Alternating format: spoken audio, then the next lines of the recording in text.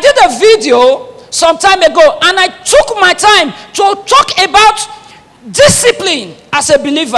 A lot of us, we feel that because God is using us in one capacity or the other, either as lay or as clergy, whichever means God is using us, we feel that God has accepted everything about us. But the grace of God could be rendered useless if we fail to discipline ourselves and kill those bad habits in us. The day we come to Christ, our bad habits don't go away. Now, when we fail to deal with them, they create ways, they create openings for hypocrisy to come in. Because we may try to cover up and even try to twist the scriptures to suit in order to cover up our loopholes.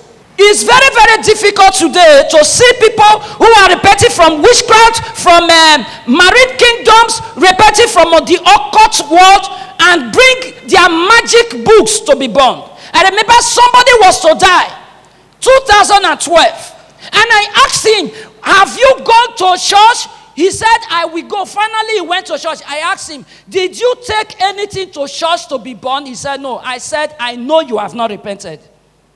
I know you have some things. But do you know that the day he died, they saw a book with which he was practicing magic. Where did he go to?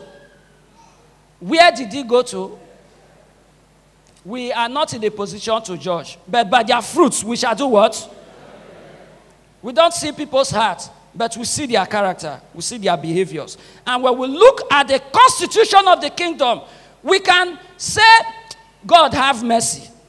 There are times some people will go away, will say, I am convinced the Spirit of God in me bears witness with the writings of this book that this person, by God's grace, has gone to rest.